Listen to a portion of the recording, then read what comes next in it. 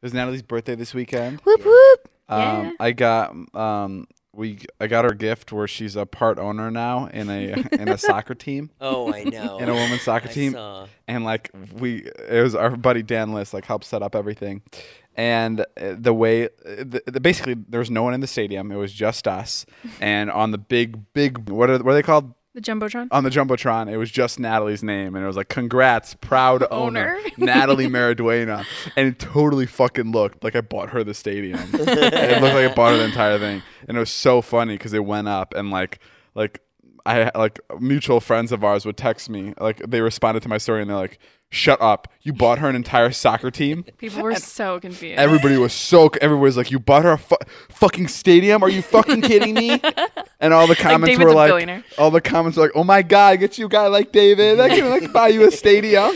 Literally, everybody was like, why are you with Todd? Why are you not with David? All the comments were about Todd. Like, and it was oh really funny because Todd posted like a story or some shit. I think maybe on TikTok where he woke up Natalie with a plate of pasta. It was our leftover Chinese food. It was leftover Chinese food, and he's like, "Happy birthday to you!" And the top comment was like, "Wow, you got her fucking Chinese food, and David bought her a stadium." It was really funny, but no, I didn't buy her a stadium. She's just a part owner. Nowhere near the same price as buying an entire stadium, but I do appreciate that people thought. Right when I posted it, I was like, like the first comment I saw was like, "Whoa, this is gonna be really funny." Because it looks like people are starting to think that I bought this place for her. What did you think? On our way there, David mentioned it to me. Like, I thought I was going to a business meeting, like meeting this guy. Okay. And halfway through, he was just like, so we're not going to the business meeting. And I was like, oh, okay. Like, I don't know why I didn't think anything of it. And he was like, we're actually going to your birthday surprise. And I was still so confused. And I was like, oh, wait, he's being serious. It's my birthday today. Like, maybe, I don't know, whatever. And then he was like, don't try to guess it. And I was so confused. I was like, Dan List is involved? Like, what did he help get me that, it didn't make sense. Yeah. And then he was like, don't guess it, because if you guess it, I have a feeling you're going to get it. Yeah. And then we went through the whole thing and surprised us. How could she ever guess that? That's what I said. And then I took the blindfold off. I was like, how in what world would I have ever guessed that you bought me part ownership in the women's soccer team? What the hell? I don't know. It's not something that I even knew I wanted. I don't know. It just seemed like come on, if you're thinking about things, like what else is left? I mean, what are you talking about? No, you don't think that's like Butter Mars? I know she's gonna get this. And that was bought her a planet.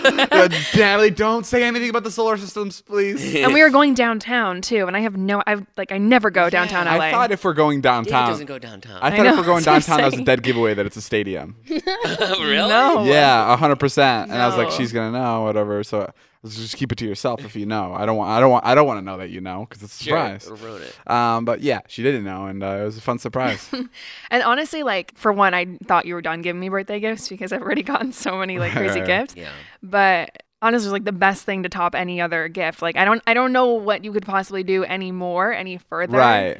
Because everything else would be like predictable. This is like the only gift you could possibly get that was like cool and different. Yeah, it was really cool. Other than like a snow globe or something. Snow globes are sick. Next year I'm getting a snow globe. Snow globe. But yeah, no, it was really fun and made me look fucking dope as hell. People were like, damn, you can afford a stadium. And I didn't even deny it ever, except right here. In the comments, I was just liking all of them. I was like, yeah, you damn right about the soccer team.